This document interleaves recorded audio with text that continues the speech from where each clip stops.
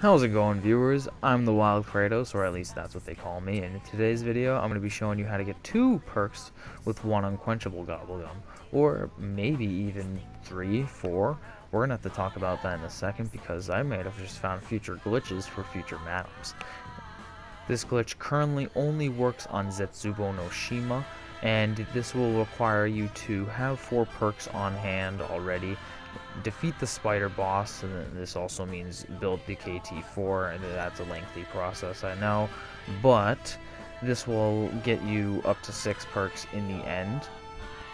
The way this glitch is working is when you obtain Unquenchable, it kind of opens up all the extra perk slots from the 4 that you already have. So the extra 5 you have, it already opens up with that Unquenchable.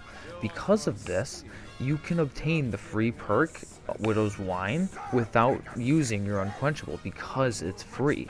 Now, the reason why I mentioned before that I might have found future glitches for future maps is if they do something similar to the Widow's Wine, where you find an origin for it, it will maybe, because it opens up the extra perk slots, you'll be able to obtain more than just 2 perks with 1 Unquenchable. You could probably obtain 3 or 4, possibly even 5, if they decide to add in more than just the 1 Widow's Wine, or maybe a Juggernaut's V-Cola, something along those lines.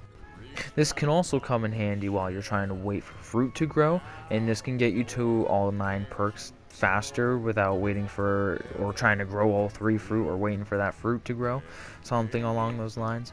Now, thank you guys for watching. I found this, and this could also work for future maps if they do add this feature. I would like to see this if it did happen.